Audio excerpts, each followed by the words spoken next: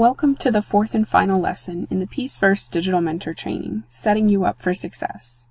We've spent a lot of time discussing the history and mission of the program and the tenets of mentoring and youth development. We've also introduced the various mentoring roles in the Peace First community. To round out our training, we'd like to continue talking about what your mentoring relationship will look like. In order to set you up for success, we will walk through common roadblocks in the Peace First Challenge. We will also cover policy and procedures surrounding emergency circumstances and risk management. We will spend time talking about the importance of cultural competency in a successful mentoring relationship. We will also discuss the ongoing support you as a mentor will be able to access. We will round out this lesson and our training, as always, with a couple of discussion activities. It would be awesome if your group encounters absolutely no problems or setbacks during their peacemaking journey. It's a beautiful dream, but an unlikely reality. The peacemaking journey is a process that takes considerable dedication and motivation. Hitting a couple of snags is understandable, and having an idea of potential bumps may help you and your group smooth them out faster and more efficiently. We will spend the next couple of slides walking through common scenarios and ways you can keep your project group on track while still maintaining the Peace First standards and expectations. When you are accepted and matched as a project coach, you may be confused about how to begin your mentoring relationship. You can turn to the Welcome Journey Match Initiation Guide at any time for tips and instructions. It may also ease your mind to remember that you will receive updates and instructions from the Peace First team about initiating your match and keeping the group focused and moving forward. Additionally, visit the Young Person or Team's project page. Look at the Idea Storm section. Is there any tool that you can suggest they use in order to help them understand their injustice better? Then, send them a link to the appropriate tool from the Tools page. You might also pose some questions to help them reflect deeper on their injustice or their insight to ensure that their insight and their suggested solution are rooted in compassion. Also, is there a Peace First fellow, content expert, or other community member that could provide input into the group's project? No matter what steps you take to initiate your match, it's important to never tell a young person what to do or to imply or say that their idea isn't very strong. Perhaps you're a couple of weeks or months into your match and it's been several days since one of your mentees accessed the Peace First Challenge site. You can start addressing this absence by reaching out to your youth with a specific question related to their project. For example, have you completed X yet? Or how is working on X going? You can also check in with other young people on the project team. Do not attempt to find your mentee on social media or directly email or call your mentee. In the case of a significant event happening in your life, you may be required to take a brief leave of up to 1 month from mentoring. Should this happen, notify Peace First staff as soon as possible. Begin to consult staff in order to find another project coach who could support your team during your absence. Maybe you know of another project coach who would be a good fit to support your team. If so, feel free to share this information with the Peace First staff who will make the final decision about how to best support your team in your absence. As you prepare for your absence, it's important to keep your mentees notified. Do not stop communicating with your project team. However, it's also important not to convey unnecessary worry or concern to your mentee when you explain your absence. As we discussed, the peacemaking journey takes sustained interest and commitment in order to end successfully. Even the most passionate and focused groups slip up from time to time. After each slip, it's important to reflect and regroup. What caused the slip? How can the group be more secure going forward? The following scenarios will prepare you for these conversations. Detail is an important part of choosing an injustice, developing a compassionate insight, and forming and executing a peacemaking plan. If you have concerns about the amount of detail in your group's peacemaking plan, here are some places to begin addressing those concerns. Look at the resources and discussions they've already found and held. Are there questions you can ask that will help them clarify what they're working on? For example, if they're trying to plan a fundraising event, you may ask if they have experience fundraising or what particular type of help they need to create and host their event. You can always turn to the toolkit. Has your group created specific, measurable, attainable, relevant, and time-bound goals? If you think something is missing, encourage your group to revisit the SMART Goals tool. As you work with your project team, you may find that the insight your young person has created doesn't feel complete or grounded in compassion. Maybe they wrote their insight too quickly, and the result is a muddy focus. The team might be working on a superficial level and thus isn't addressing the root problem, or perhaps the root cause they're working on doesn't really have anything to do with their chosen injustice. Maybe the team identified an inconvenience and not an injustice. If there are any red flags about their insight, it resorts to violence, blaming, or hate, please use the contact form to notify the Peace First manager. Problems with the compassionate insight is no reason to completely throw in the towel. In fact, it's important that, as a project coach or a community Sherpa, you never tell a young person their ideas are bad or that you take over their project and rewrite aspects of it. Instead, here are some steps to take and suggestions to make. Urge your group to revisit the Peacemaking Toolkit and, in particular, the Understand tools. These activities were created in order to guide youth deeper into their injustices.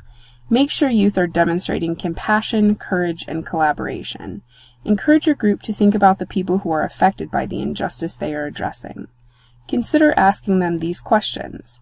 How did you learn more about them, and how were they impacted, and how did they feel? What did you learn? Youth should also consider how they will continue to address their injustice even when there is risk involved. And they should also include outside groups and individuals when designing, carrying out, and/or expanding their project. Working with others will make their project stronger. To sort out the difference between an injustice and an inconvenience, have your team refer back to a list of example insights on the Peace First Challenge site and ask what they notice about the insights. After looking at the example insights, would they change their insight? What might they do differently? Are you worried your group hasn't included enough steps in their project because the success of the project is dependent on one event? Here are some reactions to consider. Encourage the group to revisit their project plan and goals. Encourage them to think about including a few more steps to gauge if they're moving in the right direction. Does the group have a set of indicators that can show that their project is moving in the right direction? These can be things they can count, quantitative, or descriptions of changes, qualitative. For example, if they've planned an event to address bullying, the number of attendees to the event, the change in perception from bullies, kids with disabilities feel respected and included, and bullies feel more included in the school community. Whatever your response, it's imperative that you don't tell them what to do to fix their project. Your project team may experience serious setbacks that make them question completing their project. It's important to listen to their thoughts and concerns and not blindly encourage their participation. If the team planned an event that was poorly attended and they think it indicates that they should stop their project, congratulate the group on putting together the event and express your empathy for how they are feeling. Point them to the other examples on the Peace First Challenge site of projects and events that have not gone the way they were planned, and maybe tap a Peace First fellow to share their stories. Encourage the group to look for what they have learned in the process by completing the team reflection. Ask the team if they're interested in continuing with their project or with starting a new one. If they continue with their project or create a new one, congratulate them for sticking with their idea. If they decide to end their project, congratulate them for the progress they have made and encourage each member to complete the individual reflection. Don't tell them to keep going, but follow their lead and support them in making a sound decision. As you may recall from our look through the Peacemaking Toolkit in Lesson 1, there are 2 activities to help your team reflect upon their journey. The Team Reflection tool asks your group to compare the group's effectiveness at the beginning of the challenge to their effectiveness at the end of the challenge, or at the point where they chose to end the challenge. They will answer and discuss questions about what changed, what went well, and what they would do differently in the future. The second reflection tool is the individual reflection. It uses many of the same strategies as the team reflection. Invite youth in your group to discuss their individual reflections with each other or with others in the Peace First community to show how much they have grown as peacemakers. We hope that the course of your mentoring relationship in the Peace First community is smooth and emergency-free. However, in the event that you do encounter emergency situations, it's important that you know where to turn and who to talk to. If you ever believe or suspect that your young person or members of the project team may have plans to hurt themselves or others, call the Peace First office immediately. at 617-261-3833 and ask for the program manager. Business hours are Monday through Friday, 9 a.m. to 5 p.m. Eastern Standard Time. If your emergency is outside of business hours, please call as soon as the office opens. Additionally, you may want to check out the Helpful Resources page on the Challenge site, which has contact information for organizations you may find helpful to talk to, particularly if the Peace First office isn't open. Whatever emergency situation may arise, it's important for you to remember that you are not alone. You are not responsible for handling a youth in crisis on your own. The Peace First team is always available. If you notice inappropriate behavior on the site, for example, someone asking for personal information, someone trying to meet up in person, someone using aggressive language, someone using abusive language, fill out the contact form to let the Peace First manager know what's going on. As always, if you feel there is imminent danger, please contact the Peace First team immediately at 617-261-3833. While some mentoring programs prefer to match children and young people with mentors who come from similar cultural backgrounds, that's not necessarily the case in a Peace First mentoring match. Chances are you will work with a young person or group of young people from a background different than yours. Because of these potential differences, we will now take some time to explore cultural competency. To begin, let's define culture. Culture, in a broad sense, is the underlying fabric that holds together a person's world. Research tells us that groups form a culture through society's major institutions. These cultural institutions consist of the big structures that determine what we believe, how we behave, and how we live. Institutions help convey society's rules or standards both explicitly and implicitly. The 10 cultural institutions include government, politics and law, financial and corporate, health and medicine, media, entertainment and the arts, peers and community, military, social services and prison, education, religion, and family. As we continue through Lesson 4, begin thinking about the institutions that have had the biggest impact on your life. The 10 cultural institutions will appear again in our discussion activities. A generation is a cohort of individuals born and living around the same time. The generations possess defining characteristics that separate them from one another. These differences include a cohort's common history, view of communication and technology, motivation, and priorities while balancing work and personal life. Historical events and similarities in upbringing define and reinforce generations.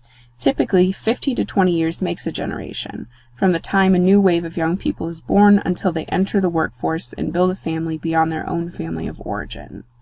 The 5 current major generations are the Silent Generation, Baby Boomers, Generation X, Millennials, and Centennials.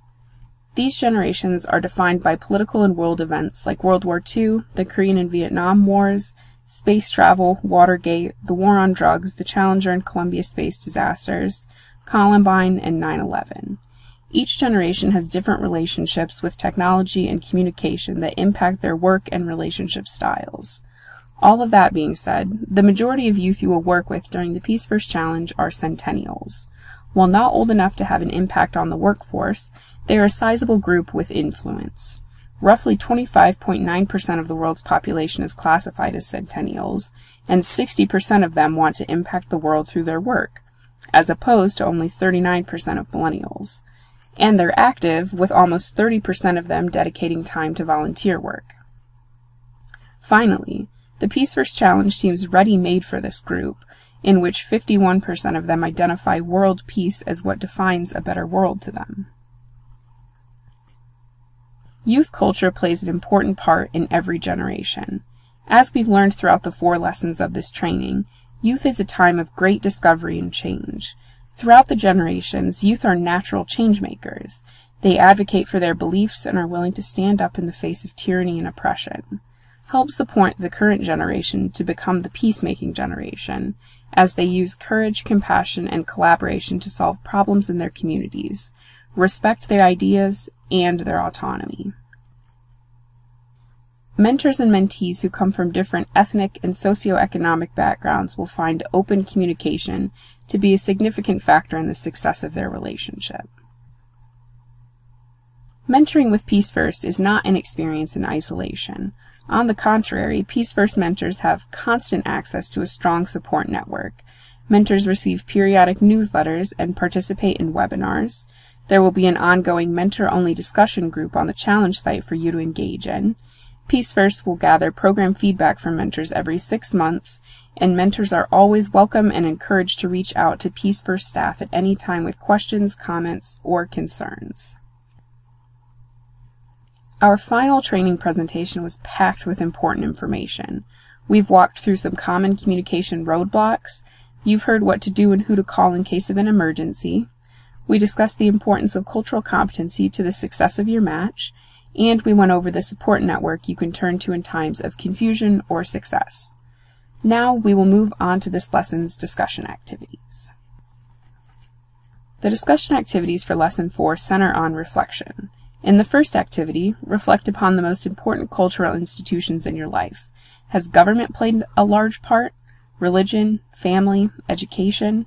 Choose 5 institutions and share the role they play or played in your life. In the second activity, you will reflect upon the peacemaking journey you've taken throughout training. How did your plan play out? Was it successful? What would you change? How do you think this experience helped prepare you to mentor youth completing the Peace First Challenge? The final activity of this lesson and of the training will require personal reflection. You've made it to the end of training. Where do you want to go from here? You understand the challenge, the commitment of both time and emotion. Are you still interested in mentoring? There are no right or wrong answers in the reflection. What matters is honesty. Have questions about this lesson or the Peace First Challenge? Reach out to a member of the Peace First team at pfchallenge@peacefirst.org.